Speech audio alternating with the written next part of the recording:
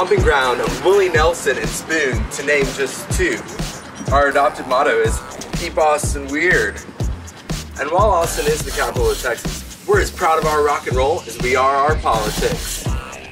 I'm Caleb, W. Austin's Insider, and I'm here to show you around Texas's capital and our great city, Austin. By George is one of my favorite places to take guests shopping. Whether it's looking for a pair of sunglasses or something else, this boutique has you covered. By George is one of those stores that carries some of the best brands in the world. How do you describe Austin's style?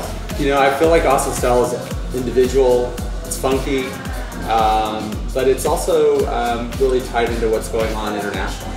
By George was an obvious choice for my collection, but it's really important to me being in Austin to have a place for my clients, my friends, my fans here in Austin to go see the collection.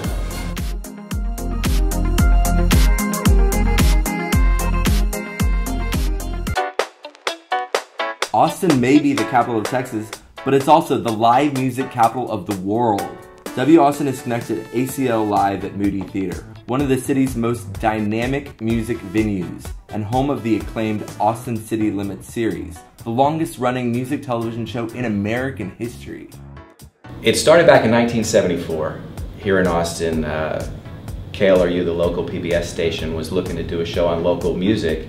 There was never really an intention that it was going to become an American institution. It was just a one-show pilot with a then unknown artist, relatively unknown, by the name of Willie Nelson, who's gone on to bigger and better things, obviously. But the show caught on. You know, people seemed to like what we were doing down here, and now here we are 40 seasons later, still going strong. It's just the quality and the longevity of the show, I think, is what makes it so iconic.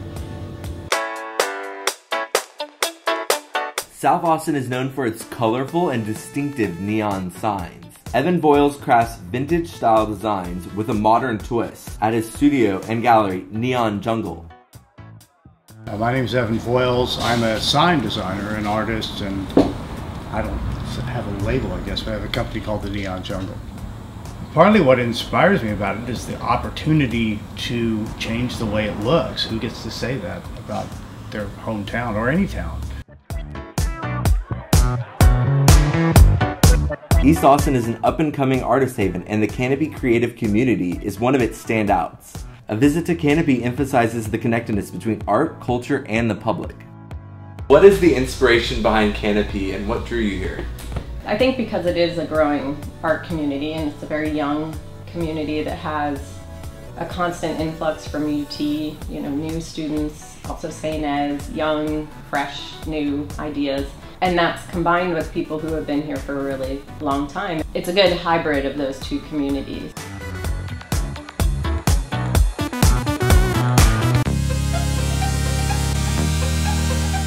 Austin is an electric mix of vintage and visionary, country and rock and roll, fashionable and laid back.